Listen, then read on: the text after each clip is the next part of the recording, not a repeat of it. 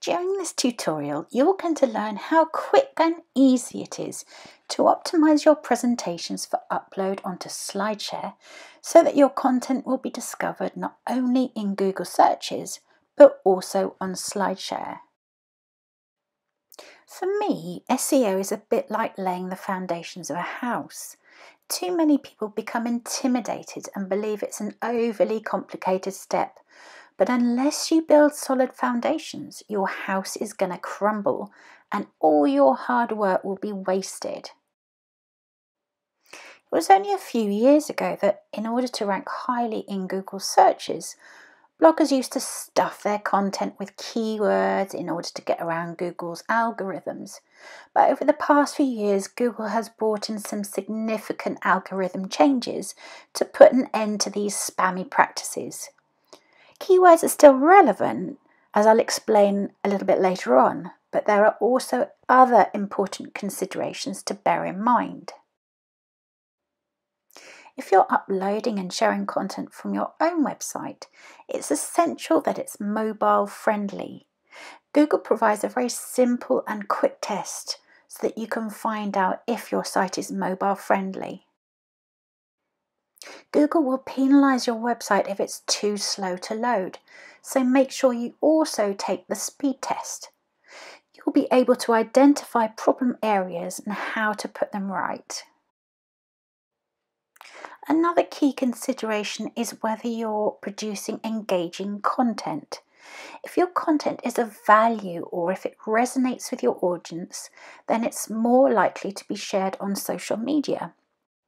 The more engagement you have with your content and the more social signals that are generated will send an important signal back to Google and increase the likelihood of your content ranking more highly in SERPs. SlideShare is a high domain authority, which means that any content you upload to the site will automatically rank higher in Google searches. SlideShare was bought by LinkedIn back in 2012 and the two sites are very closely aligned. You'll notice that if you upload a presentation to SlideShare, you'll be given the chance to share it on your LinkedIn profile.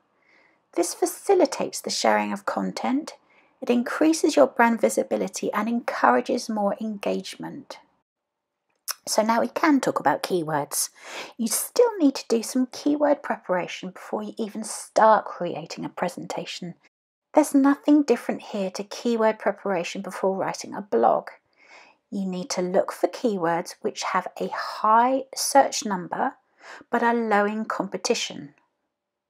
Individual words are very difficult to rank for, so try and use long tail keywords or phrases. They seem to work better in presentations and on SlideShare anyway. If you want to read around this subject, I recommend you read What Are Long Tail Keywords by ThriveHive.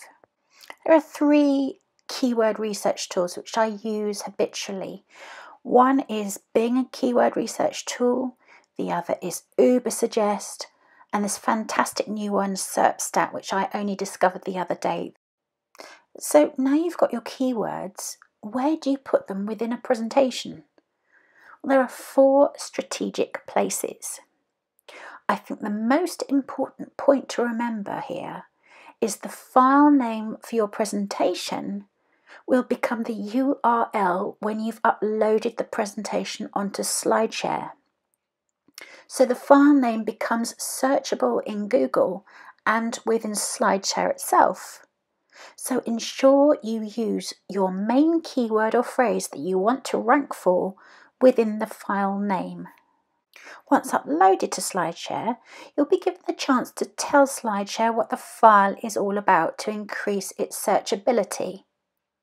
The title will be searchable within SlideShare, so again make sure you use a keyword here. You'll most likely want to use a title that's similar to your file name.